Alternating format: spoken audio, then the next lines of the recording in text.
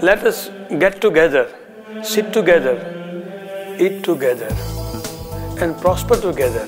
Let us not forget those who are less fortunate than us.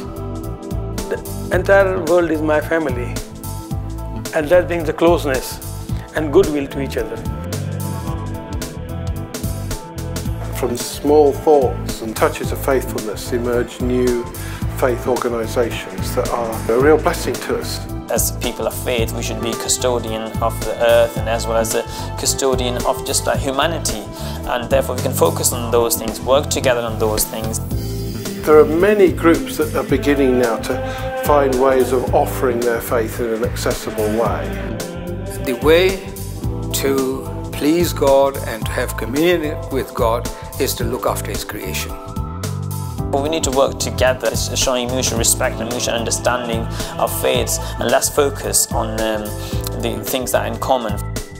There's a lot of people who have let go of faith as a rigid religious activity, who are looking for meaning and purpose in the workplace. The question is, do you have to be religious to be spiritual? There is only one God, and we are all His children. Whatever one's colour, creed, caste or whatever. It's through dialogue that ultimately one gets the greater understanding of each other's religions.